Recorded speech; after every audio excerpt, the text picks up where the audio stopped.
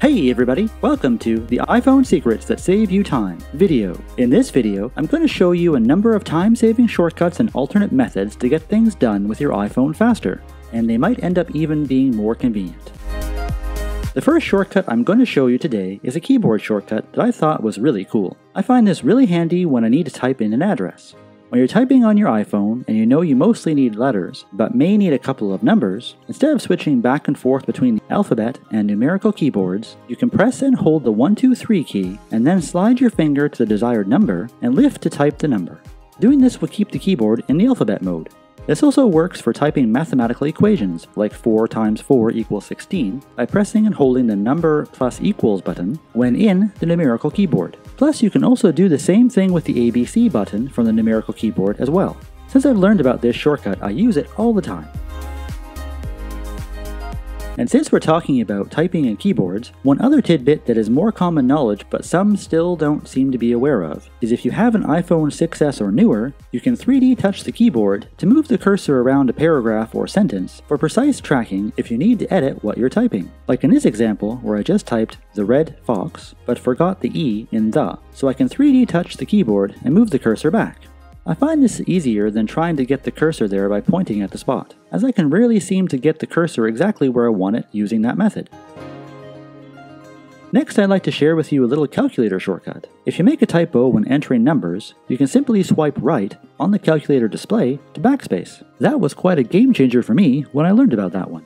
Another time-saving feature I've learned about is how to use the Find Text feature in Safari on your iPhone. I use this feature often on my Mac, Command F, or Control F in Windows, but you can do the same in Safari on your iPhone. There's actually two ways to access this feature. The first is to use the address bar after the website has loaded, type in the word you're looking for. In this example, I'm going to the 9to5 Mac website and searching for the word HomePod. So in the address bar, I just type in HomePod, then scroll to the bottom of the options that come up, and the last one should be on this page, and will even tell you how many matches it found. Just press this option and it will let you scroll through the results up or down with the arrow keys on the right. But if that doesn't work for you or it feels uncomfortable, you can also use Find on this page in the share sheet by pressing the button and scrolling right to the Find on this page icon. The only downside for doing it this way is that it doesn't show you how many results there are for your search. But these are great options when you're looking for something specific in a hurry on a website full of text.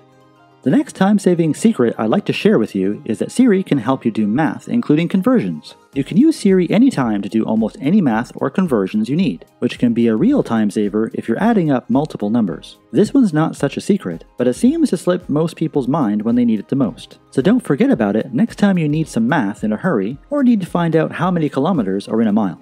Another iPhone time saver that I think most people would find helpful is that you can charge your iPhone faster if you put it in either low power mode or airplane mode when charging. This is really handy when you're in a hurry. I talk about this more in detail in my video Charge Your iPhone Faster. I'll leave a link in the description below if you'd like to check that out and learn more. But long story short, if you have limited time to charge, use one of these modes to top up your battery faster. And lastly, I'd like to talk about some of the best time-saving secrets or shortcuts you can use with the help of 3D Touch. I feel 3D Touch is really underrated because there are so many instances I find it to be both helpful and faster. First, let's talk about the power of 3D Touch within the Settings app. When you 3D Touch the Settings app, you get options to quickly connect to your Bluetooth devices, change your Wi-Fi network, and even access the battery settings. You also get the cellular data menu option as well, but I personally don't use that one often. But I do find using the Bluetooth and Wi-Fi options through 3D Touch to be a real time saver. A third-party 3D Touch shortcut I use almost daily is with the Starbucks app.